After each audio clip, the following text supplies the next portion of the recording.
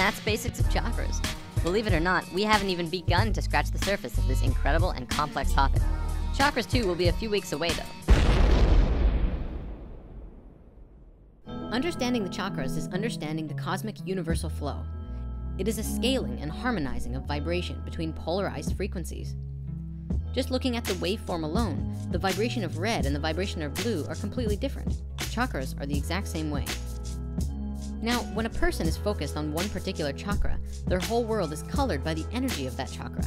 It is literally like a lens through which everything in existence is interpreted. In order to explain this clearer, allow me to demonstrate what I'm talking about. You remember the qualities of each chakra, right? We covered that in part 1. The brief overview is survival, sex, willpower, love, and emotion, sound, sacred geometry of creation, and finally, spiritual awareness and understanding. So when a fractal or a piece of the everything known as spirit, consciousness, or God comes into this brand new reality, such as a baby being born, they have one thing on their mind and one thing only. It's survival. They want to be able to survive and stay here. Their whole focus is on being able to survive. They're almost entirely dependent on their guardians at this time, and usually it is the mother and the father who take up that role. Depending on how well mommy and daddy do at making the infant feel safe, the quicker they can transcend to the next level. Nursing is a natural way to bring the child into a state of safety, as well as explore the next chakra simultaneously.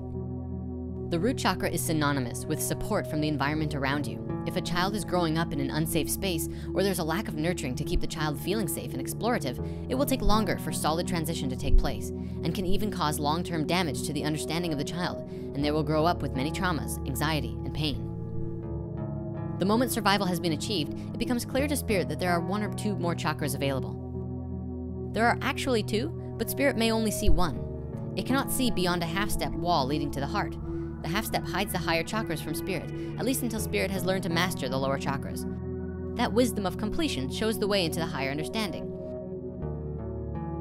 Once survival has been achieved, spirit desires to make contact with other beings in this reality. This is instinctual. When you're a baby, that's usually interpreted as making contact with your mother and father. It is one of the youngest and earliest actions compelled by the sacral chakra, and it is sexual in nature. As you get older and your sacral chakra matures, the desire for contact shifts from the innocence of support from your mother to a different form that I'm sure we're all aware of. The essence of the sacral is to reach out, locate, and make contact with the life that exists in the world around you. At a young age, it covers everything from holding your mother to snuggling a kitty, although it has been in a way programmed out of us by our own media and peer groups. Now that spirit has survived and made contact with other life in the world, the 3rd chakra that is available is called the solar plexus, willpower. Spirit wants to know how things work. What are the laws of this new world? How does gravity work? How do you do things? Using your willpower, you try and control the physical world, picking up toys and playing with them, moving things around. We're all familiar with the age called the terrible twos. It's a common age when spirit is very interested and full of willpower to want to know everything about the world around it, to test it and see what it can do and what it can't do. The child will continue until it's satisfied in its basic understanding of reality. When you're a baby, you are unaware that there's a change in the directions after the 3rd chakra. There's something we call a half step obscuring the next 4 chakras. The child is not aware of the many more chakra lessons to come, and how much more to life there really is. The child is oblivious to it. On Earth, even when we become adults, we may still not know that there are higher centers in the body. Much of this world is still living in the first 3 chakras, but that is changing fast.